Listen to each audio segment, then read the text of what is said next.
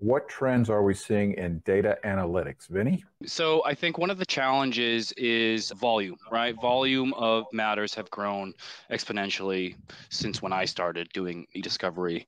One thing that is, like Daniel had said, is how do we control cost? So analytics is certainly a key component of that, as well as other things that we do here at Level Legal. What we call DSR, I mentioned it earlier, dataset reduction, is basically trying to find anything that is junk or irrelevant. We can do that in mass, utilizing a combination of tools, text searching, metadata analysis, and obviously analytics.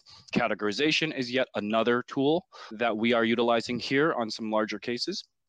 So I think it's the need to control cost as well as making it efficient and quick. Another trend I'm seeing relates to the types of files that are created in the new way we work. If you think back to the days where everybody was in an office together, you had traditional word processing files, emails, of course. And now with the distributed workforce and collaboration through video tools, even conducting business from your iPhone and all of the chat-based data that's available through applications on your smart devices, we're creating new files. Each of those comes with their own metadata, their own challenges in the discovery context. Of note, as we see new data types, we can't always rely on the tool set and the workflow that we have in the past. So there's creativity, there's diligence required. Sometimes it's the first project where a client may interact a particular data type. And so it's important to be laser focused on the idea that waiting within each data set, there's efficiency to unpack and deliver to the clients. Another thing I see in what I believe is one of the most crucial parts of the litigation lifecycle, it's the ECA process, early case assessment. And during that process, we're looking to get a handle on the contours of the data set. We're looking to extract information that'll help inform search term negotiation and putting guardrails, so to speak, around the discovery request. And I'm noticing counsel getting more and more involved in that process as they learn more about analytics, the powerful tools and insight we can extract using them. It informs better and more equitable discovery such that it's not asymmetrical to the extent you can handle that,